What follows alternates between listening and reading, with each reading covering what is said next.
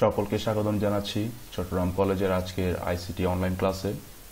আমরা গত ক্লাসে ত্রিভুজের ক্ষেত্রফল কিভাবে বের করতে হয় সেটার অ্যালগরিদম এবং ফ্লো চার্ট দেখেছি এবং এরপরে আমরা সি প্রোগ্রামটা করেছি।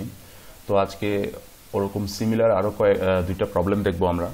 সবার আগে যে প্রবলেমটা দেখব সেটা হচ্ছে কিভাবে একটি বৃত্তের ক্ষেত্রফল নির্ণয় করতে হয়।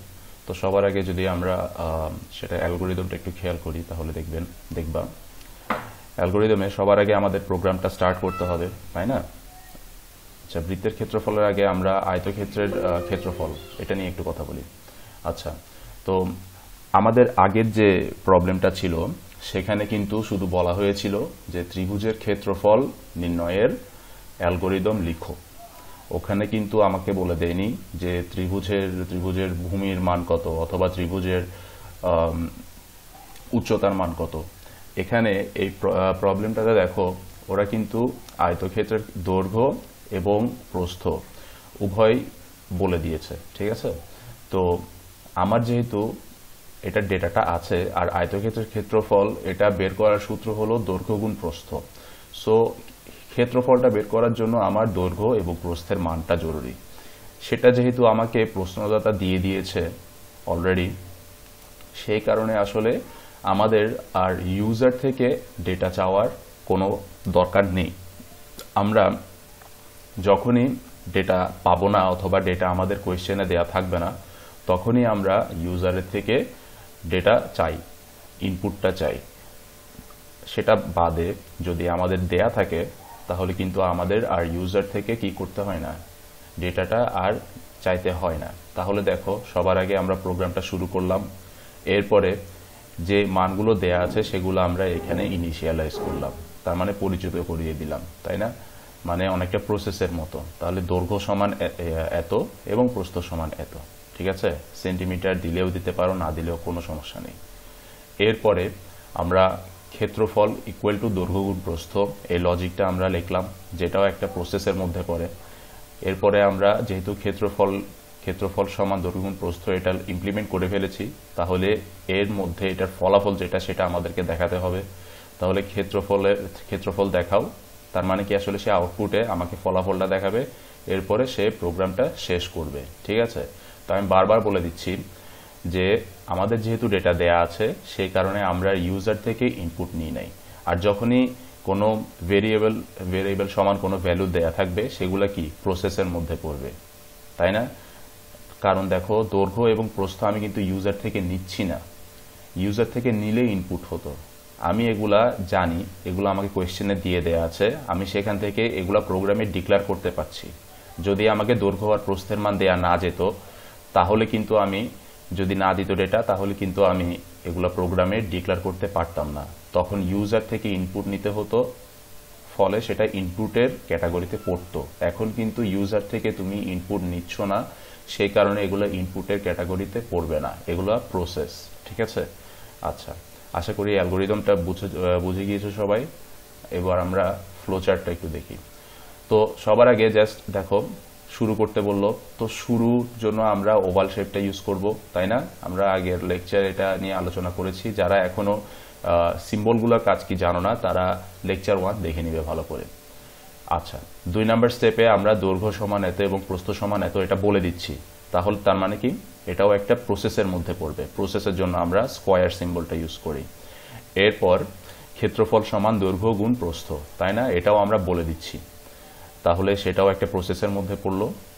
এরপরে ক্ষেত্রফল দেখাও, তার মানে কি আমার ক্ষেত্রফলের যে মানটা, যে রেজাল্টটা এখানের মধ্যে আমি জমা রেখেছি সেটাকে আমি দেখাতে বলছি। এরপর যেহেতু আমি ক্ষেত্রফল পেয়ে গিয়েছি আয়তক্ষেত্রের, তাহলে আমি এখানে কি করতে পারি,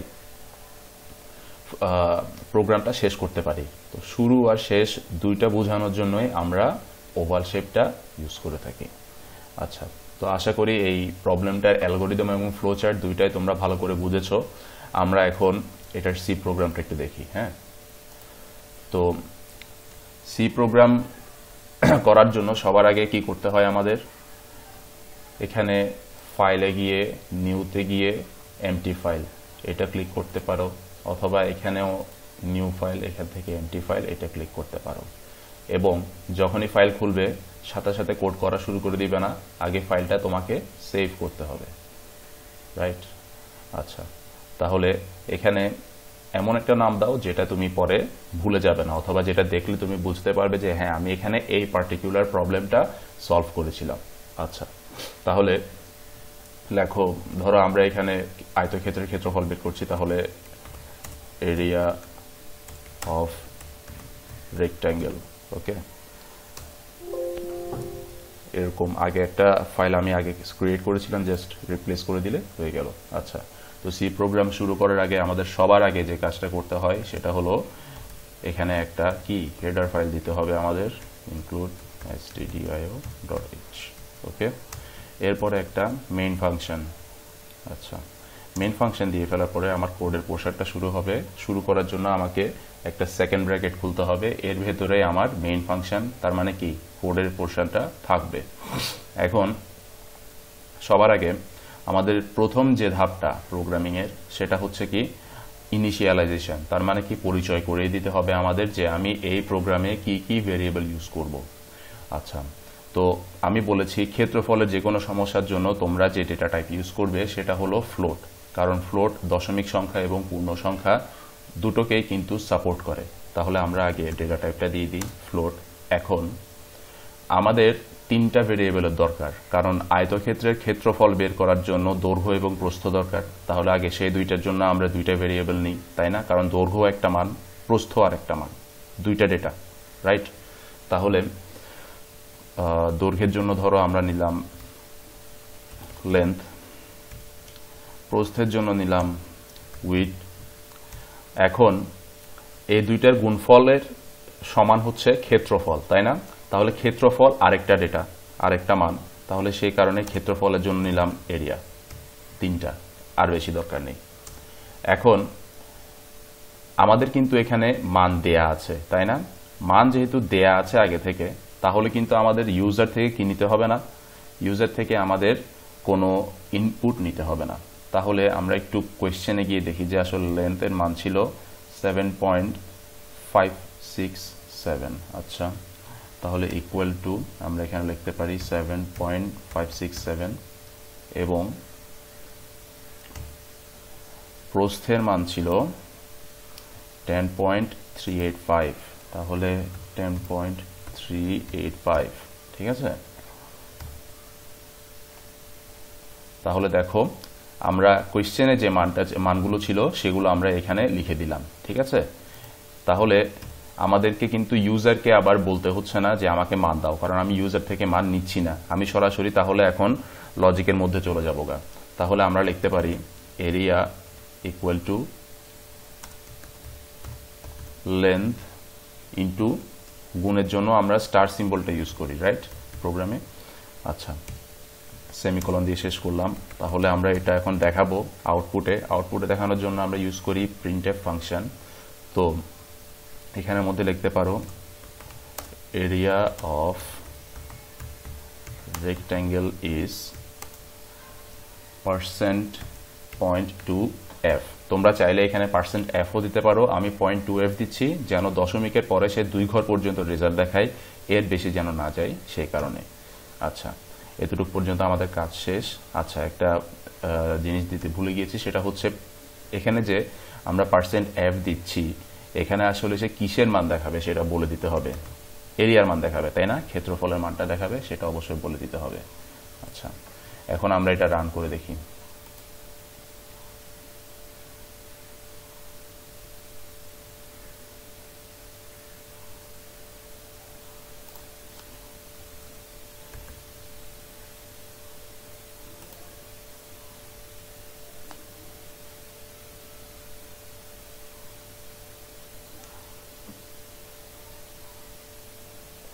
আচ্ছা, তাহলে দেখো সে গুণফলটা এখানে দেখিয়ে দিচ্ছে, ইউজার থেকে কিন্তু আর ইনপুট নিতে হচ্ছে না, সেজন্য সরাসরি আমরা দৈর্ঘ্য এবং প্রস্থের যে মানটা ওকে দিয়েছিলাম সেই মানের গুণফলটা সে এখানে দেখিয়ে দিচ্ছে। আর যেহেতু আমরা 0.2 এটা ইউজ করেছি, %f এর ওখানে %.2f যেহেতু দিয়েছি, সেই কারণে সে দশমিকের পরে শুধু 2 ঘর দেখাবে, ঠিক আছে? আচ্ছা, সো আশা করি তোমাদের এই প্রবলেমটা নিয়ে আর কোনো সমস্যা থাকার কথা না। এখন আমরা নেক্সট প্রবলেমে চলে যাই। ঠিক আছে। তাহলে নেক্সট প্রবলেম হলো আমাদের বৃত্তের ক্ষেত্রফল। ওকে, তাহলে বৃত্তের ক্ষেত্রফল নির্ণয় করার জন্য অ্যালগরিদম এবং ফ্লোচার্ট সেটা একটু আগে আমরা বুঝি, এরপর আমরা সি প্রোগ্রামে যাব। তো সবার আগে অ্যালগরিদমে যদি দেখি আমাদের প্রোগ্রামটা স্টার্ট করতে হবে, তাই না? আর পরীক্ষাতে তোমরা চাইলে এভাবে ইংলিশেও লিখতে পারো অথবা বাংলাতেও লিখতে পারো, আইদার ওয়ে অ্যালগরিদমের যদি লজিকটা ঠিক থাকে তাহলে তোমরা ইনশাল্লাহ নাম্বার পাবে। আচ্ছা, তো স্টার্ট করার পরে প্রোগ্রাম যখন শুরু করব, এখন দেখো আগের প্রবলেমের মতো আমাকে কিন্তু এখানে বৃত্তের ক্ষেত্রফলের জন্য যে ব্যাসার্ধ দরকার, ব্যাসার্ধের মান কিন্তু দেয়া নেই। এখানে যেরকম আয়তক্ষেত্রের ক্ষেত্রফল বের করার জন্য দৈর্ঘ্য এবং প্রস্থের মান দিয়েছিল, এখানে কিন্তু সেটা নেই। সো আমি যেহেতু রেডিয়াসের মান জানি না, অর্থাৎ ব্যাসার্ধের মান যেহেতু আমি জানি না, তাহলে সেটা আমার ইউজার থেকে অবশ্যই নিতে হবে, কারণ কোনো ডেটা ছাড়া আমি তাকে কোনো আউটপুট দেখাতে পারবো না। তাহলে এখানে আমি রিড রেডিয়াস, তার মানে হচ্ছে কি ইউজার থেকে আমি মানটা রিড করব। এরপরে আমি বৃত্তের ক্ষেত্রফলের ফর্মুলাটা এখানে মধ্যে ইমপ্লিমেন্ট করলাম। এরিয়া মানে কি ক্ষেত্রফল ইকুয়াল টু পাই, আমরা বলি পাই আর স্কোয়ার, এখানে যেহেতু আমি রেডিয়াস নিয়েছি সেই কারণে পাই ইন্টু রেডিয়াস স্কোয়ার এটা দিচ্ছি, ঠিক আছে। আচ্ছা, আর পায়ের মান যেটা, সেটা কিন্তু আমরা প্রোগ্রামিং এর মধ্যে সরাসরি পাই লিখতে পারি না, তো সেখানে পায়ের মানটা 3.1416 এভাবে করে লিখতে হয়। আমরা যখন কোডিং পোর্শনে যাব তখন তোমরা জিনিসটা একটু ক্লিয়ারলি বুঝতে পারবে। আচ্ছা, তো রেডিয়াসের মান পাওয়ার পরে যখন এরিয়ার মধ্যে আমি এই ফর্মুলার মধ্যে মানটা বসিয়ে একটা রেজাল্ট পাবো, সেটা তাহলে আমার আউটপুটে দেখাতে হবে, তাই না? সো শো এরিয়া, তার মানে কি আমি রেজাল্ট যেটা এরিয়ার মধ্যে পেয়েছি সেটা আমি দেখাবো, তার মানে কি আউটপুট। এরপরে আউটপুট যেহেতু আমি পেয়ে গিয়েছি, বৃত্তের ক্ষেত্রফল যেহেতু পেয়ে গিয়েছি, তাহলে আমি প্রোগ্রামটা এখানে শেষ করতে পারি, এন্ড অথবা স্টপ যেটাই বলো না কেন হবে। আচ্ছা, এখন দেখো সবার আগে ফ্লোচার্টটা যদি আমরা দেখি তাহলে স্টার্ট, তাই না? স্টার্ট অথবা মানে কি শুরু অথবা শেষ, আমি এখানে স্টপ লিখে দিয়েছি। এখানে তোমরা চাইলে যে কোনো এন্ড অথবা স্টপ যেটাই তোমরা চাও ইউজ করতে পারো, প্রবলেম না। মেইন কথা হচ্ছে শুরু এবং শেষ উভয়ের জন্য তোমরা কি ইউজ করবে, ওভাল শেপটা ইউজ করবা। তাহলে স্টার্টের জন্য সবার আগে তুমি এখানে একটা ওভাল শেপ নিলাম। এরপরে রিড রেডিয়াস, তাই না? তার মানে কি ইউজার থেকে যেহেতু তুমি রেডিয়াসের মান নিচ্ছ, তাহলে এখানে সামান্তরিক চিহ্ন দিতে হবে। ইনপুট এবং আউটপুট উভয়ের জন্য আমরা সামান্তরিক চিহ্নটা ইউজ করে থাকি। এরপর area equal to pi into radius whole square, তাই না? তার মানে এরিয়া সমান 3.1416, পায়ের মানটা আমি এখানে লিখে দিলাম, ইন্টু রেডিয়াস হোল স্কোয়ার। পায়ের মানটা কিন্তু কনস্ট্যান্ট, ঠিক আছে, এটা ইউজার থেকে নেয়ার কোনো কিছু না, এটা সূত্রের মধ্যে আমরা ইমপ্লিমেন্ট করে দিচ্ছি। সো 3.1416 এত ইন্টু রেডিয়াস হোল স্কোয়ার, এখানের মধ্যে ইউজার যে মানটা দিবে সেটার হোল স্কোয়ারটা এখানে আমরা করে ফেলবো। এরপরে শো এরিয়া, তার মানে কি এরিয়ার মধ্যে এখন যে রেজাল্টটা আছে সেটা আমি এখানে শো করলাম, তার মানে কি আউটপুটে দেখালাম। আউটপুটের জন্য আমরা এই সামান্তরিক চিহ্নটা ব্যবহার করি। এরপরে আমরা স্টপ করলাম, আর যখনই স্টপ করব, শেষ করব প্রোগ্রাম, তখন আমরা কি করব, ওভাল চিহ্নটা আবার ইউজ করব। সো আশা করি এই প্রবলেমটা সম্পর্কে তোমাদের একটা ক্লিয়ার ধারণা হয়েছে। এবার চলো আমরা একটু এটার সি প্রোগ্রামটা দেখি। তাহলে দেখো আরেকটা ফাইল খুলতে হবে, তাহলে আবার এখানে যাও, এখানে গিয়ে এমটি ফাইল, ওকে। সবার আগে ফাইলটা সেভ করো, সেভ ফাইল এখানে দাও। এখন এই প্রবলেমটার আমরা কি নাম কি, বৃত্তের ক্ষেত্রফল, তাহলে এরিয়া অফ সার্কেল। তো শুরু করি। সবার আগে আমরা অবশ্যই কি করব, হেডার ফাইল ডিক্লেয়ার করব।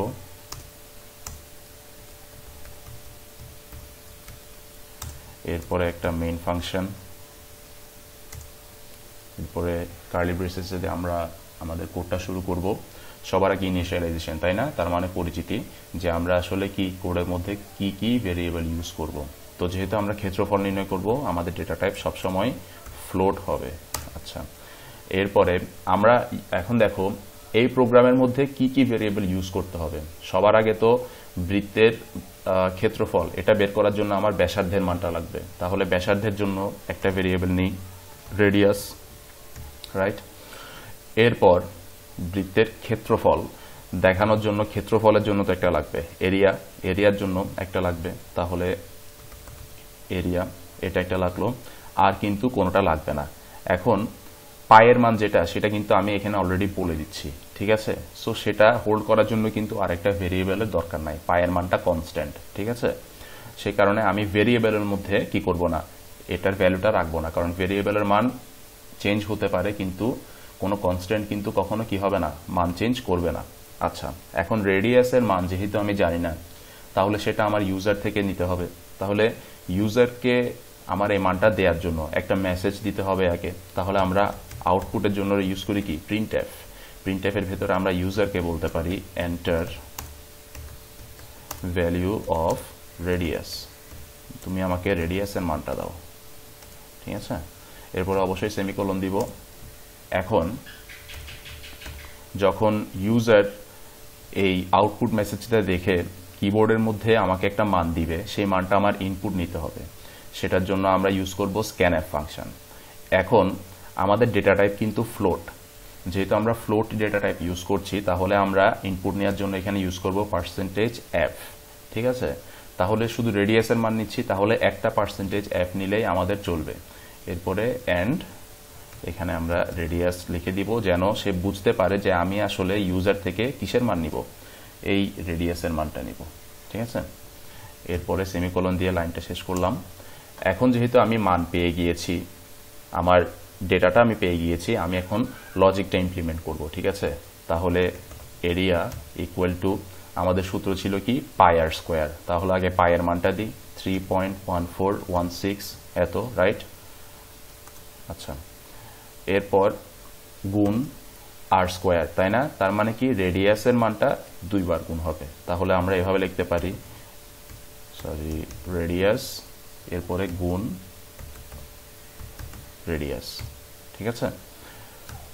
এরপর আমাদেরকে আউটপুটটা দেখাতে হবে, এরিয়ার যে রেজাল্ট আছে সেটা। তাহলে আমরা এখানে লিখতে পারি সুন্দর করে, এরিয়া অফ সার্কেল, এখানে %.2f, .2fটা আমরা ইউজ করছি কেন, যেন দশমিকের পরে দুই ঘর রেজাল্ট সে দেখায়। এবং এটা আমরা কিসের মান দেখাবো, এরিয়ার মান। তাহলে কমার পাশে আমাদের লিখতে হবে এরিয়া, যেন সে %f এর ওখানে এরিয়ার মানটা শো করে। আচ্ছা, তাহলে দেখি এবার আমরা এটা রান করে দেখি। তাহলে কোড রান হয়েছে, তার মানে ভেতরে কোনো ভুল নেই। তাহলে ধরো 6.789 যাও, হ্যাঁ, তাহলে এরিয়া অফ সার্কেল এত আসলো, ঠিক আছে। তো আশা করি এই দুইটা প্রবলেম তোমরা ভালোভাবে বুঝতে পেরেছো। তাও যদি কোনো প্রবলেম থাকে তাহলে অবশ্যই মেইলে আমাকে তোমরা জিজ্ঞাসা করতে পারবে, ঠিক আছে। এখন একটা অপশনাল ইয়ে দেখায় তোমাদেরকে, সেটা হচ্ছে অনেকেই কিন্তু কোড ব্লকস, যাদের ডেস্কটপ আছে আমি তাদের বলছি যে কোড ব্লকস অনেকে কিভাবে ডাউনলোড করবা সেটা বুঝতেছো না, অথবা সেটা এখনো করো নাই, তোমরা কোড ব্লকস এখনো ডাউনলোড করে থাকো না। তো সেটার জন্য আমি আজকে দেখিয়ে দিচ্ছি কিভাবে তোমরা কোড ব্লকসটা ডাউনলোড করতে পারবে। তো তোমাদের ব্রাউজারে গিয়ে সবার আগে গুগলে যাও। আচ্ছা, গুগলে যাওয়ার দরকার নেই, জাস্ট ফাইল হিপো, এখানে চলে যাও, এই filehipo.com, এখানে যাও। এখানে গিয়ে সার্চে যাও, সার্চের মধ্যে লেখো